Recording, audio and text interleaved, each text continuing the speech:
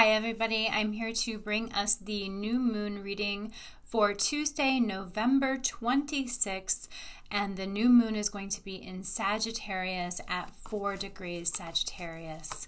So as always, I'm going to be pulling 4 cards for us, looking at them individually and then putting it all together. And today I am going to be using the Ghetto Tarot. So let's see what kind of guidance is in store for us pertaining to making the most of this energy with this new moon in Sagittarius on November 26th. What is the guidance available to us for this new moon? What would Spirit like us to know pertaining to this new moon energy? How it affects our goals, how it affects our personal growth, how it affects our lives, and how we can make the most of it to maximize our success, our happiness, and our lives in general. The first card that comes up is the Ace of Brooms. The Ace of Brooms in this deck for me is a lot about clarification. In other words, clearing out the old. Clarification in terms of purification, energetic purification, and new beginnings. The aces are always new beginnings, right? And this Broom's energy, so fiery, so much about purification, transformation, transcendence, really clearing out the old, not just in a physical sense, but in an energetic sense, in a metaphysical sense, really clearing the energy surrounding us and the energy surrounding our lives in order to make room for the new. So let's see what's going to come out next. Starting off with that Ace of Brooms is a nice indication for fresh starts coming up surrounding this new moon, which of course is very much in relation to new moon energy. So we've got the Swords card, the Swords of Devastation here. This is going to be the Ten of Swords. The Ten of Swords is about feeling distraught, feeling betrayed, feeling trampled upon, feeling devastated, being overcome.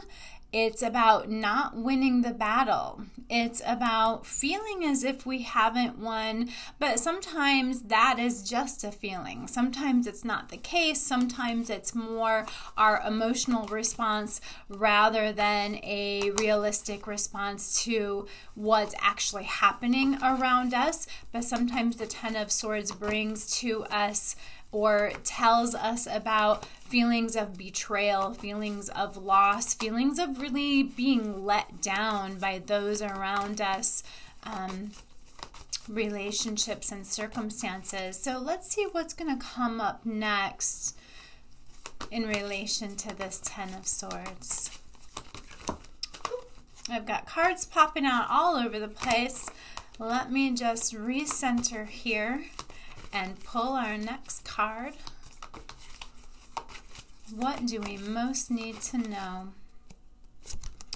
The Sun card, this is a nice turnaround. The Sun, of course, is about joy. It's about harmony. It's about unity.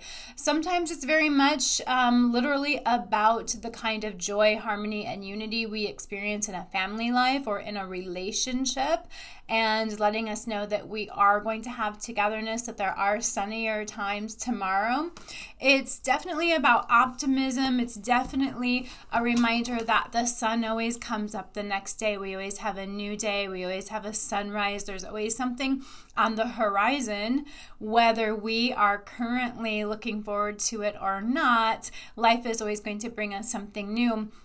The sun also reminds us that things that are cloudy to us now have the ability to be revealed in the future.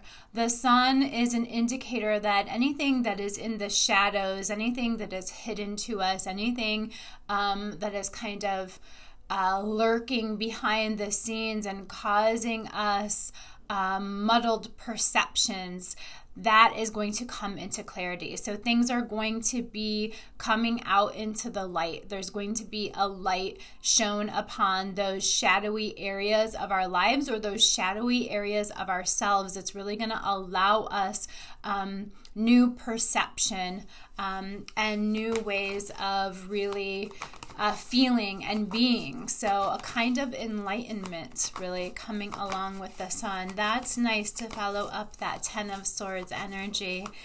We're going to pull our last card and then put this all together. So what is the message that we most need at this time surrounding this new moon energy?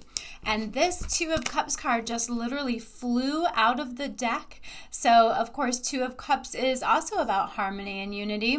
It's about working together. Oftentimes it's about working together in a platonic fashion, but it can be about romance. It can be about partnership at work, partnership in your family, partnership in your home, or even with your friends. The Two of Cups, the main theme is working together, and working together in a way where there's a lot of natural synergy. There's a lot of intuitive understanding and ease of balance and unity happening between people. And it's a reminder to us that that's possible to us, but we also have to be active participants in it. We do have to be team players. We do have to be open to the support. We do have to be open to allowing ourselves to be understood if we want to really embrace this energy and make the most of it.